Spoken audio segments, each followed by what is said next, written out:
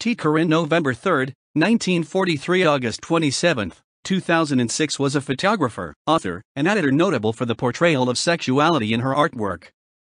According to Completely Queer the Gay and Lesbian Encyclopedia, Corinne is one of the most visible and accessible lesbian artists in the world. Early life and education. Corinne was born and grew up in Florida. Her mother introduced her to principles and techniques for making visual art. According to Corinne, I have seldom succeeded in keeping a diary, but I have almost always carried a drawing pad, and since my 8th year, I have also had a camera. Corinne spent her first year of college 1962-3 studying art at Newcomb College in New Orleans, Louisiana, where she studied painting with Ida Kohlmeyer. She then transferred back to Florida, where she earned a BA in printmaking and painting with minors in English and history from University of South Florida. Corinne went on to get an MFA in drawing and sculpture at Pratt Institute in 1968. After a few years of teaching and backpacking in Europe, she became attracted to the Back to the Land movement and communal living. She was also, in her words, sliding into suicidal depression. Something didn't feel right. Nowadays they talk about overachieving adult children of alcoholics and the problems they have with depressions. Around the age of 30 I realized that art could no longer solve my problems. I found therapy, separated from my husband, became involved with women and joined the women's movement. I felt better. Career. Corinne began exhibiting and publishing art and writing in the mid-1960s. Her first notable work was in 1975, and is still in print today. Aged 27, she realized that although her art education had enabled her to depict male genitals, she had not observed her own since she was a child. I knew that the things we don't have names for, or images of, are the ones we label crazy or bad. I believed that reclaiming labial imagery was a route to claiming personal power for women. She decided to produce artistic images of vulvas, and self-published the cunt coloring book, Reclaiming the Word Cunt. It was later issued by a publisher as Labia Flowers. She was a co-facilitator of the Feminist Photography Ovulars 1979191CF seminar and a co-founder of the Blatant Image, a magazine of feminist photography 198111983. She was the author of one novel, 3 collections of short stories, 4 books of poetry and numerous artists' books and small edition publications. Family. Her show of mixed media drawings about growing up in an alcoholic family has been the subject of a video interview by Jane Scott Productions. Portfolios of her art have been published in Lesbian Subjects, Feminist Studies, Gallery Women's Art, The Advocate, Philadelphia Gay News, The Lesbian Insider, I Am My Lover First Edition, 1979 and Femalia. In 1980, she was one of the 10 invited artists whose work was exhibited in the Great American Lesbian Art Show. In the early 1980s, Corinne developed strong personal and artistic connections to Oregon after she moved to Southern Oregon and lived and became active in the many women's communities springing up in the area. As she notes in one of her manuscripts, slowly, in Oregon, I reconnected with the deep levels of creativity that run in me and began producing work which pleased me. She became adept at representing lesbian sexuality in ways that would elude the male gaze. In 1982, she produced a series of photographs called Yantras of Woman Love. Concerned with protecting the privacy of her models, she used techniques involving multiple prints, solarization, images printed in negative, and multiple exposures.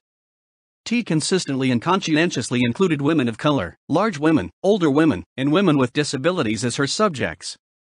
Sometimes printers would refuse to print her works and art galleries would refuse to show it. Corinne wrote about art for a variety of publications and, from 1987, was the art book's columnist for Feminist Bookstore News.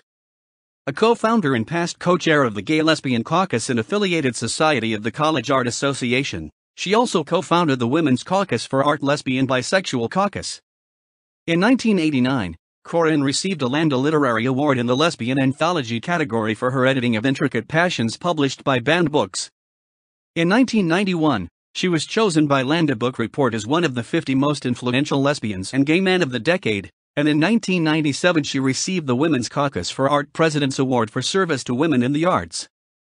Perhaps her best-known work is the cover of the 1993 self-titled debut album of the English alternative rock band Suede. In 1998, her photographs appeared on the cover and sleeve of the Timmy Cat Records release, Milkshake a CD to benefit the Harvey Milk Institute. Personal life. In 1966, Corinne married the man she described as her best friend. She came out in 1975, at which time she was in a relationship with Honey Lee Cottrell. Over the years, Corinne embarked upon relationships with Caroline Overman early 1980s, Lee Lynch mid-1980s, and Beverly Ann Brown 198920005. In 2003, Brown was diagnosed with cancer, which led to Corinne's series Cancer in Our Lives 2003-5. Death and legacy. Corinne died on August 27, 2006 in Southern Oregon after a struggle with liver cancer. She was 62 years old. Her manuscript collection was donated to the University of Oregon Libraries and is now housed in the library's Special Collections Unit. The collection includes correspondence, literary manuscripts, artwork, photographs, artifacts, and other documents that reflect Corinne's life and work. Moodforce Media created the T.A. Corinne Prize for Lesbian Media Artists in 2006 to annually honor Corinne as an artist with bold vision and a fierce dedication to encouraging and preserving lesbian art. The award is an unrestricted grant of up to $1,000 annually. The prize is dedicated to artists working in photography, film, video, digital media, new media, or any fusions of these forms and in any genre including documentary, narrative, experimental, or any other styles or combination of genres. The award furthers Corinne's wish that individual lesbian artists be financially supported to work independently and without censorship.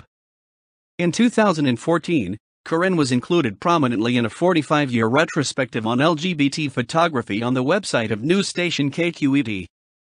In 2015, the Golden Crown Literary Society awarded the first T. Corinne Outstanding Cover Design Award to Anne McMahon for her work on the book Everything. In 2016, Lesbian News published a laudatory editorial retrospective on Corinne's life. Bibliography. Books. Bodies: A Collage, in Woman in Power, issue 18, 70-72. Courting Pleasure. Austin, Texas Banned Books, 1994. The Concoloring Book. San Francisco Pearl Child, 1975, San Francisco Last Cast, 1988. Also published as Labia Flowers. Tallahassee, Florida NAAD Press, 1981. Drawing is a Problem-Solving Activity, 2002. Dreams of the Woman Who Loved Sex, Austin, Texas Banned Books, 1987.